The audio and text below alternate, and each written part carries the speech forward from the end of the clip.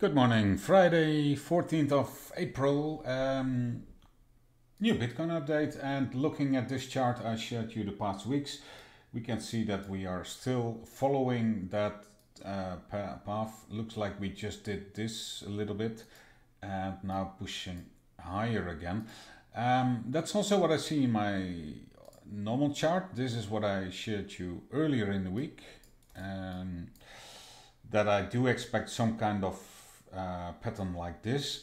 Yeah, maybe a bit more up. It's also what I see in my Elliott wave chart when I have to go to the lower time frame. I was looking for this fifth leg to the upside, and could say here 1, 2, 3, 4, 5. Or it is just 1, 2, 3, 4, 5. Not really looking for longs from here. I did have a trade which I shared with you earlier in the week from the green box to 31,000, and that was hit with a few dollars. So now pulling back, I would say looking for a pullback like this. If we take out this low, then I would look for new longs and only look for shorts, for higher time frame shorts, if we fail to hold that previous range high, which is at 30,450.